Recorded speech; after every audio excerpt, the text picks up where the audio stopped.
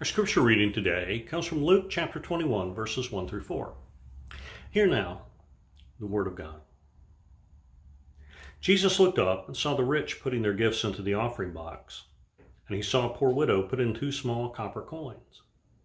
And he said, "Truly I tell you, this poor widow has put in more than all of them, for they all contributed out of their abundance, but she out of her poverty put in all she had to live on." This is the word of the Lord. Thanks be to God. Today we continue our superpower series, and I want you to know that I am serious about this, that Christians have superpowers. Last week I defined a superpower as an ability or character trait that is supernaturally given or empowered. I'm worried that you are going to think that this superpower thing is just a gimmick that I'm using to catch or hold your attention. You might think, ooh, Pastor David is so clever. He's using superpowers to talk about Christian virtues. Or if you think it's cheesy, you might say, oh, what's wrong with him? I wish he would stop with the superpowers. But it's not a gimmick. I'm serious.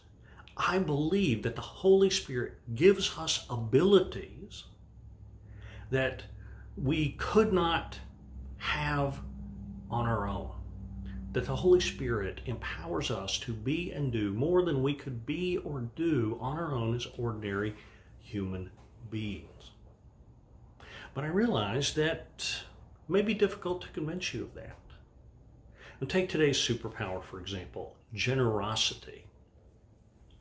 How can I say generosity is a superpower given by the Holy Spirit when it seems like an ordinary human trait? Right? We know that many unbelievers can be as generous, even more generous than any Christian. So how can I say this is a superpower given by the Holy Spirit? Perhaps you've heard of the giving pledge. This was started by Bill Gates and Warren Buffett back in 2010. It is a pledge by some of the world's wealthiest individuals and families to give back the majority of their wealth. According to its website, so far 222 individuals and families have pledged to do this. They come from 25 different countries. Now, some of them surely are Christians. Many of them are not. All of them are generous. And of course, you don't have to be a billionaire to be generous. Many ordinary people give generously of their time and their money to help others and to make their community and world a better place. So, since generosity seems to be an ordinary human trait, how can I call it a superpower? Well, I want to say 2 things about this.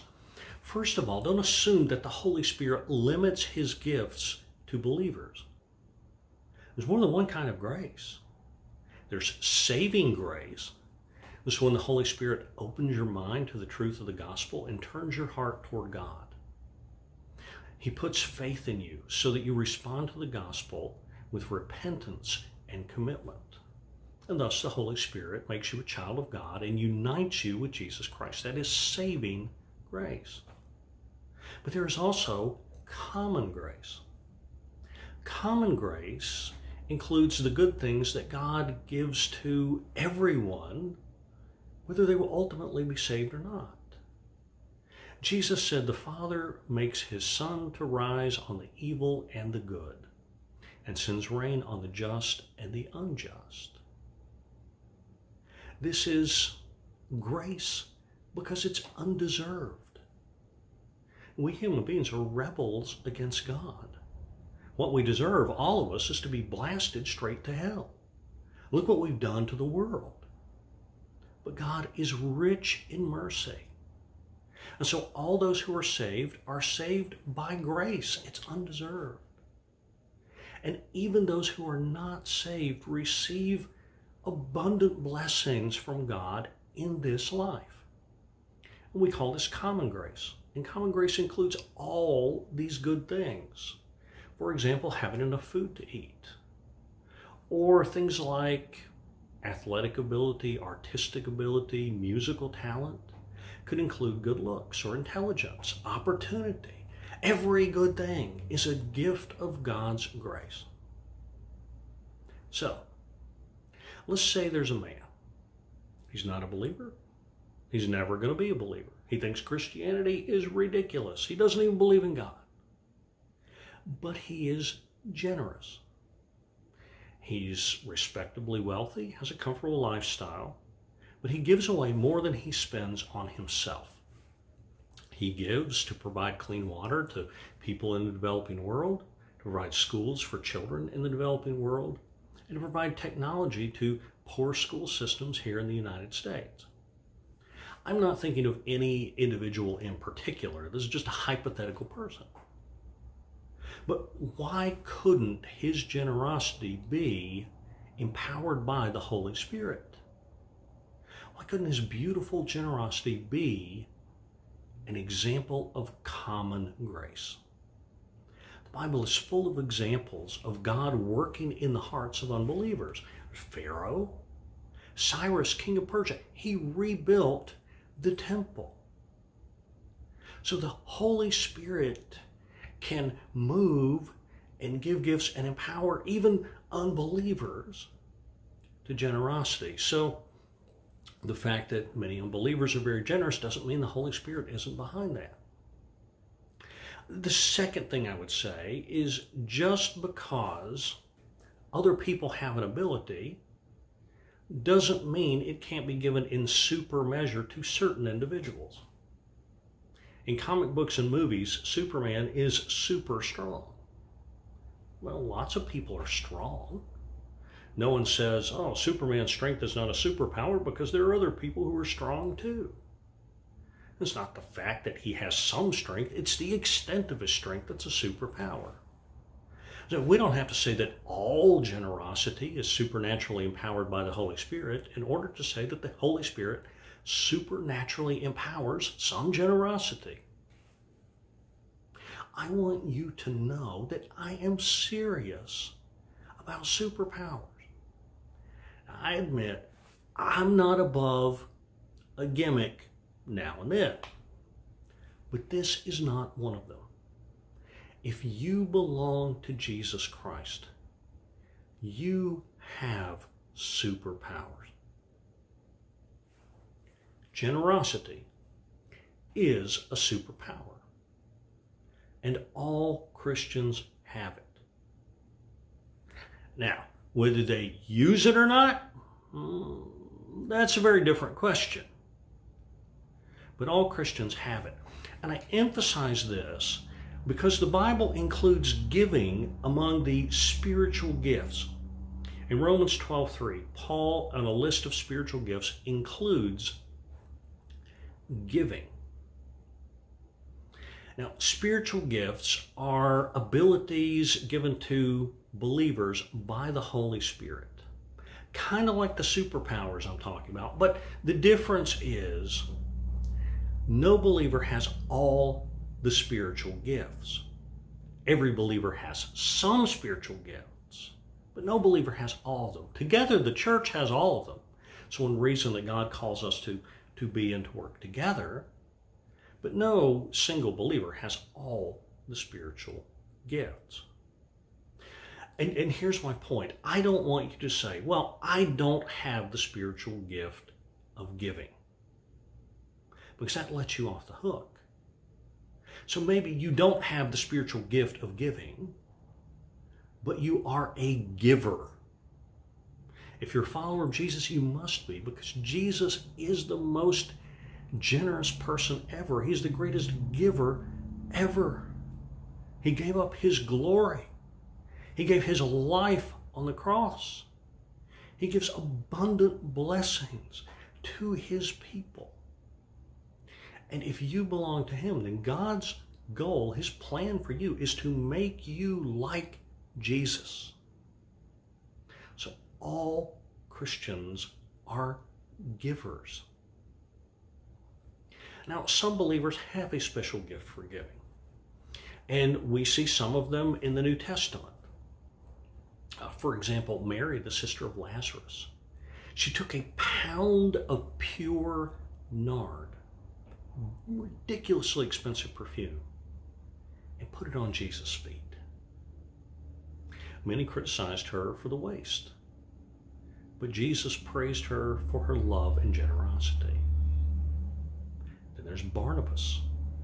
He sold property that he owned and took the proceeds to help the poor in the early church. His real name was Joseph, but they called him Barnabas because it means son of encouragement. Lydia was a successful businesswoman who, when she became a Christian, immediately opened her home to start the church in Philippi, and she supported Paul in his missionary work there. So we see people like this who have this spiritual gift of giving, and I think that includes both a generous spirit and the means to give generously, to give large sums. But we see these people, and we thank God for them, but we don't say, well, that's not my gift. Instead, we should be inspired by them. You may not have the spiritual gift of giving, but you are a giver. You have the ability to give. In fact, you have a supernatural ability to give. Now you may object, well, sure, I can give, but I can't give generously. I don't have that kind of time or money. Well, that brings us to our scripture reading for today. The main idea of which is supernatural generosity is not measured by the size of the gift, but by the size of the sacrifice. The story of the widow with 2 small coins is part of the Passion narrative in Luke's Gospel. Jesus is in Jerusalem, and he's come there to die. On Sunday, the day we call Palm Sunday, Jesus rode a donkey down off the Mount of Olives into Jerusalem. He did this to intentionally fulfill a prophecy about the Messiah. By doing so, he was claiming to be the king that God had promised. And on Monday, he acted like it. He went into the temple and he cleaned house.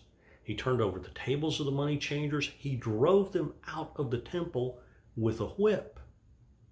The result of this was that for a short time, the temple sacrifices were stopped. Jesus was enacting a prophecy against the temple. But he was also implicitly claiming authority over the temple. And the religious leaders in Jerusalem heard him loud and clear. And they resolved to get rid of him. They said, this guy has to die. But they had a problem. Many of the common people who had come to Jerusalem for the Passover, which was a big religious festival, they were gathered there for that. Well, these ordinary people considered Jesus to be a prophet. Some of them even wondered if he might be the Messiah. So the religious leaders knew that if they simply seized Jesus out in the open, there could easily be a riot. And at that point, the Roman soldiers would come in, and then it wouldn't matter who started it or why. Pilate would blame the religious leaders, and that would not be good for them. So they tried to discredit Jesus in the eyes of the people by publicly challenging him with difficult, tricky questions about things like the resurrection of the dead and paying taxes to Caesar. But Jesus brilliantly answered their questions. And then he turned the tables on them, again, figuratively, and stumped them with a question of his own. Their plan had backfired.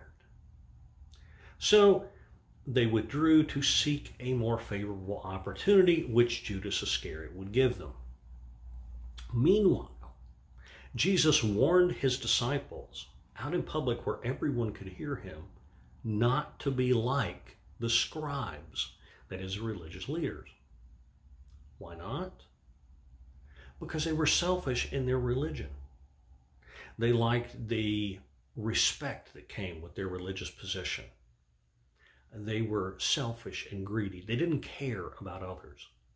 And Jesus said, if you're going to follow me, you can't be like that. And then immediately after this warning comes the story of this widow and her coins. The widow is a contrast to the selfish, greedy religious leaders. The temple in Jerusalem was divided into several areas called courts. In the center was the main shrine, the building, the holy place, and it had the Holy of Holies in the back. Only the priests could go in the holy place.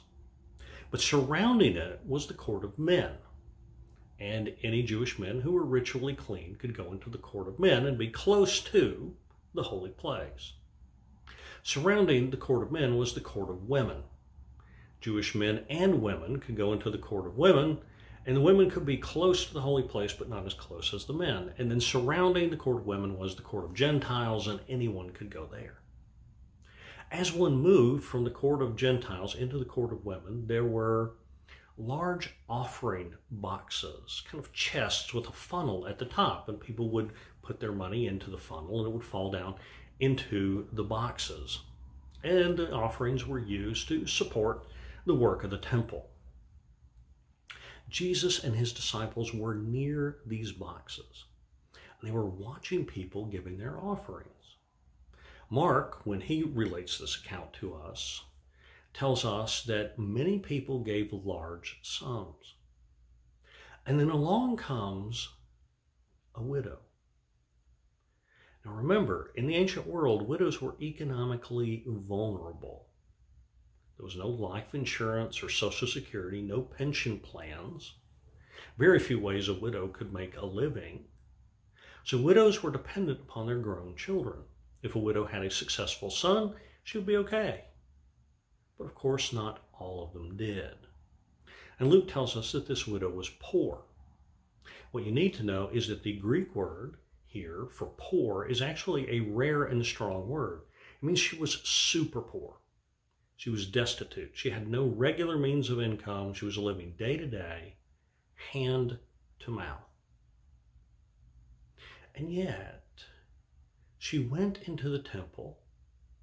She took all the money she had, 2 small copper coins, and she put them into the offering box. And you might wonder, why would she do that? Why wouldn't she take those coins and buy a roll or something she could eat, right? I think the only people who ask that question are those who have never been poor. I have been poor, not recently, and not like that widow in the Bible, but certainly poor by American standards. And I have known many people who are poor, refugees and immigrants who worked hard for low wages. And I have found that the poor can be remarkably generous. They want to give. Part of the reason is self-respect. I can't give what these rich people give, but I can do my part. I can contribute too. And part of it is about honoring God, whether I have much or whether I have little. Poor people don't always think about money the way wealthier people do. And one aspect of this is giving can be an act of sacrificial love. I give and I feel the pinch. It costs me something. I miss out on something. Maybe that widow went without a meal. I suspect that she probably did. And yet, that made her gift more significant, didn't it?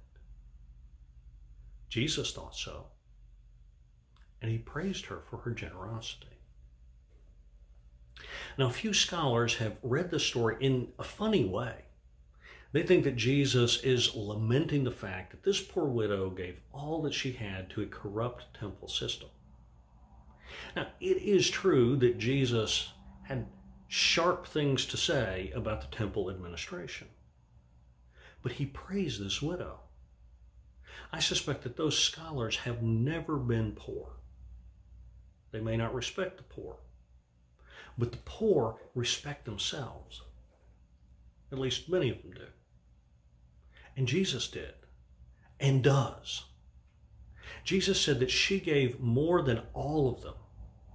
And if we take his words literally, he's not saying that she gave more than any one of them did. He's saying that she gave more than all of them put together. Such is the way God measures generosity. Probably no one but Jesus noticed the widow giving her 2 small coins. And certainly no one else recognized that of all the givers that day, she was the only one who gave with a supernatural generosity. Her example reminds us that supernatural giving is not measured by the size of the gift, but by the size of the sacrifice. Okay then, what are we going to do with this? You know, we have learned that all believers are givers because Jesus is the greatest giver of all. And we have learned that giving includes not just money, but time and talent and effort and attention and caring. And we have learned that generosity is not measured by the size of the gift, but by the size of the sacrifice. How do we put all this into practice? I really can't tell you that. The Bible's #1 rule for giving is 2 Corinthians 9:7. It says, each one must give as he has decided in his heart, not reluctantly or under compulsion, for God loves a cheerful giver. Thus, our benchmark should be, am I giving generously and joyfully? That's something you're going to have to work out with God. But I urge you not to give yourself a pass. Right? We human beings are so prone to doing that. The widow cheerfully gave her 2 small coins. But the American with a modest income can find a million reasons not to give. Now, I can't tell you how or what to give, but I can share with you an example that inspires me. Craig Blomberg is a New Testament professor, and he has written a book, Neither Poverty Nor Riches. The title comes from Proverbs chapter 30, verse 8, which says, give me neither poverty nor riches. Feed me with the food that is needful for me, lest I be full and deny you and say, who is the Lord? Or lest I be poor and steal and profane the name of my God. The subtitle of the book is A Biblical Theology of Possessions.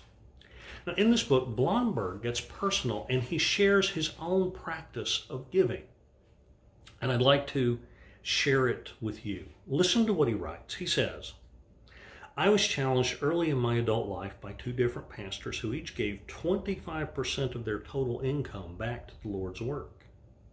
And let that fact be known, not in an arrogant way, but simply to encourage others that it could be done. When we were first married more than 18 years ago, my wife and I committed to begin with a tithe, based on the very modest income we had while I was a graduate student, and then increase that percentage if God increased his annual provisions for us. Over the years, God has blessed us richly, and our percentage of giving has grown.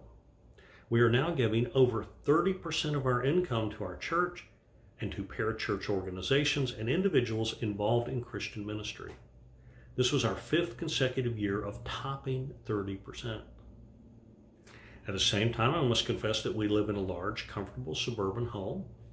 It's true that our neighbors, for the most part, are working class or retired. We are happy to give good gifts to our children and to enjoy recreational activities, cultural and sporting events, and meals out from time to time. Although compared to our suburban friends, we do these things considerably less frequently.